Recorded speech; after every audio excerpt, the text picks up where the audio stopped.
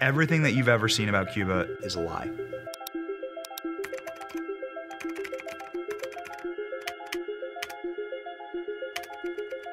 So when Benny first gave us the news that we're going, I think we all got excited.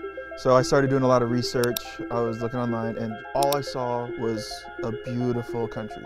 Very colorful photos with all the classic American cars. To know that this is a socialist country, the pieces didn't quite fit to me. We're supposed to say socialism sucks, but how are we gonna show that if socialism doesn't actually suck? All I can see about Cuba is as this gorgeous Caribbean wonderland. Nothing in American establishment or corporate media will prepare you for what you are about to see when you land in Cuba.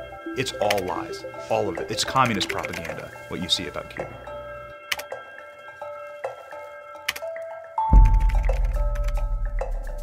Once we got on the island, going through customs, once we got our bags, then like people came out because we were on their radar, and they go into the back and they're like, we have to take this back and examine it. They didn't like that there was a drone inside my suitcase. Yeah. And because they didn't like that, they took my passport for 7 hours. Emotionally, it went from like, what is this place, when we were in the line, to like getting angry, to like getting pretty furious and just like, screw this place, to then just kind of like, after hour 5, you're just like, Stockholm syndrome, like, okay, I guess I speak Spanish and live in Cuba now. And you're just like, whatever happens, happens, and you're just kind of like submitting to this terrible process. When we left the airport, after 7 hours, I think we thought, the worst is behind us, and we could not have been more wrong. To see everything online prior, this was like a wake-up call. That's when we started to realize that Cuba sucks. So let's do a list of things you can't get in Cuba. Like regular things that you can't get in Cuba. Water. Couldn't find water. Gas. Can't find gas. Chicken. Food. We can't find gas. There's no gas available. Every gas station we go to, shut down. Day 2, trying to get gas. We are in the biggest city in the country. We're in the most modern city in the country. And this is the beginning of the line to get gas. Here we go.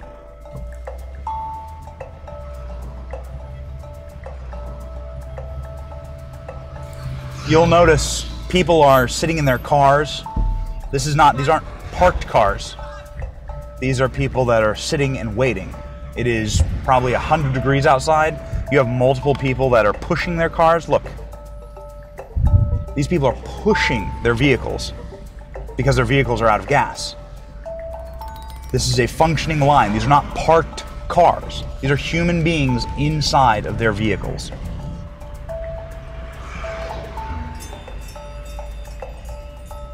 They're pushing the cars. They're eating lunch. Here we go. Up there, see that? That's the gas station. And so what we ended up doing was cheating the system. And a guy pops his head into my car door and says, my name is Stalin. We don't actually know much about Stalin. We don't know anything about Stalin. Literally, we come home and Benny came and we meet him outside. And it was like, hey guys, meet Stalin. He's gonna take me to go get gas. And then he gets in the car and you're like, see you guys, and we're like, Benny's gonna die. Yeah. That's the last time we'll see him. Thanks, Stalin. So here's Stalin hustling me. I genuinely lost weight in Cuba. Like, I genuinely came home roughly 8 pounds lighter. The food looked like a child made it. Yeah, it looked like your kids made you a meal on Father's Day. That's all they have. They just get what the government delivers them every day. I think we decided to go grocery shopping because the food was trash and we can't get anywhere, so we'll just go to the grocery store. So we drove over there all together. We pulled up to the grocery store and the gates were closed and there was a line down the street. This is insane. All of a sudden the guards come to the gate and they open the gate. And that's when, I've never seen this before, but everyone swarmed. People started running, even people that weren't in line, that were just like in the area, just start sprinting in there because this is their only chance to get their essentials and the necessities to feed their families.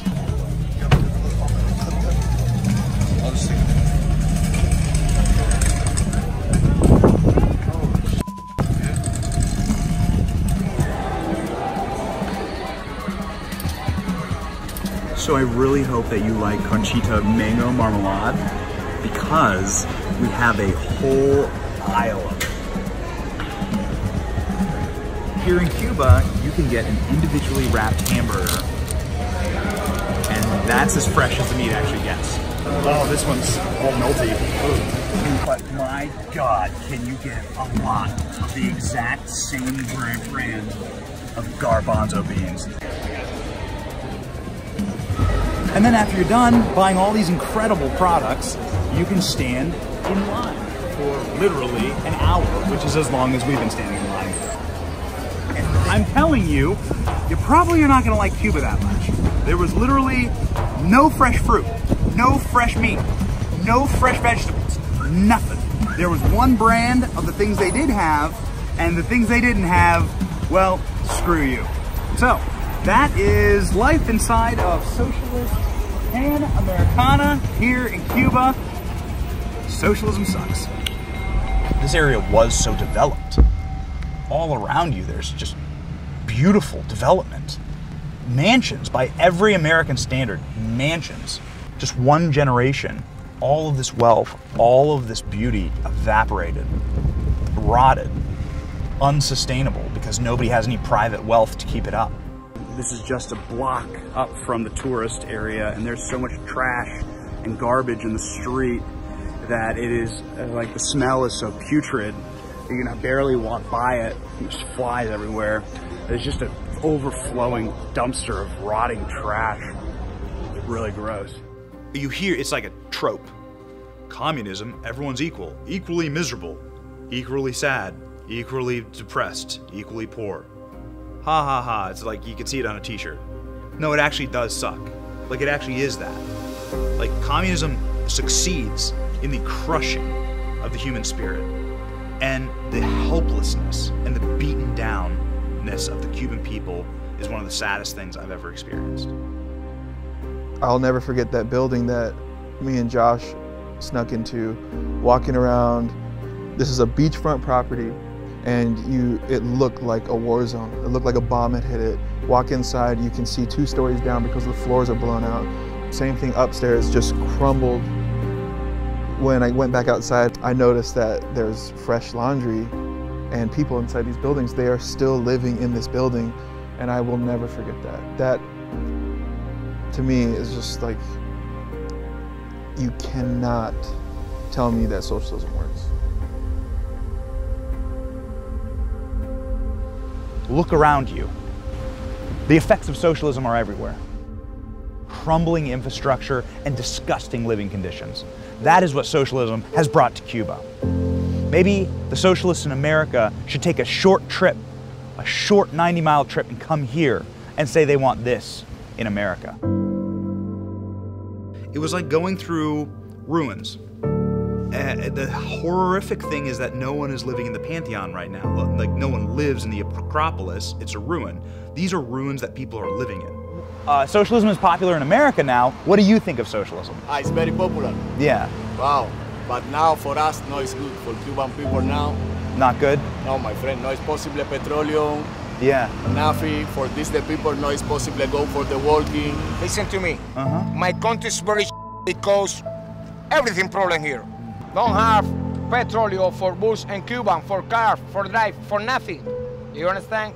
My country is very A rec center that looks like this would be completely condemned, but this is a functional rec center in Cuba.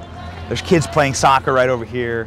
This is the reality of what happens when you have capitalism that goes to socialism. And the people who suffer under this are honestly the kids, because this is where they have the play. It sucks. And it pisses you off too, because the people there, the people of Cuba are some of the nicest people I've ever met. So watching them live in turmoil, watching them live in ruins, actually kind of like pisses you off.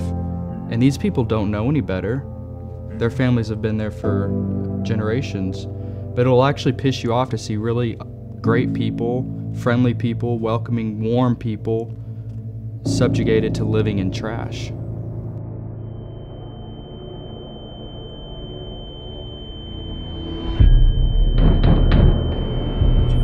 But police are here for some reason. I thought the buzzer at the door would be like police, and it actually was. And now we're seeing what they're gonna do with our cards and if we're going to jail. You hear the buzzer ringing, like it continues to ring, it continues to ring, it continues to ring. We were joking.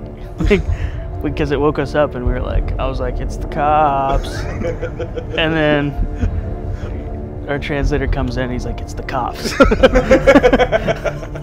This was an armed contingent of probably a dozen people, one person in a doctor's outfit, and a bunch of government officials, many of them brandishing weapons, that were physically banging down the door, demanding access, and demanding that we leave all of our stuff to them. And so I got on the phone with the embassy. The guy says, get here now. All right, let's get the out of this country. So what did she tell you? So the maid, while we're leaving, was freaked out, just absolutely freaked out. With government officials knocking down her door, she fears for her own safety, for her going to jail, and let us know clearly that's not something that happened. I hope this is the last time we have to deal with the country of Cuba. Like the embassy staff was very sweet, talking with us, like personally meeting with us. Yeah, he came out. Very sweet. But the embassy staff came out and said something horrific, and something that was probably the scariest thing said to me in all of Cuba, which is, I can't help you. But like, when you guys are out there, I can't help you. He didn't want us to be in that situation, so the guy leaned in and essentially said, I'm asking you, leave the country. So we booked that flight, we changed that flight, we were out, and within 2 hours, we were at the airport, gone. We are at the airport in Havana, leaving Havana a day early. That is how our Cuba trip ends, with some more awesome government. It's heartbreaking that that's just a reality for the Cuban people. They don't know natural rights. Even more so heartbreaking is that there are Americans here that would have that governance brought here. I felt like that experience was the front lines of what communism really is. And it's not even, we didn't even see the worst of it, but just we had a fraction of that, and to see it firsthand and to realize that's what people are like wanting to bring to America. Seeing everything on social media and online about Cuba and it looking so amazing, then to see the harsh reality of Cuba is just, I don't get it. I don't get why that's all you see. This is what it's like to live without a U.S. Constitution. It is the rights and the vibrancy and the ability to have a First Amendment right to just say what you want, gone in Cuba. Second Amendment right, gone in Cuba. Third Amendment, Fourth Amendment, you have no rights. And it was, my takeaway is that I have never been happier to be an American.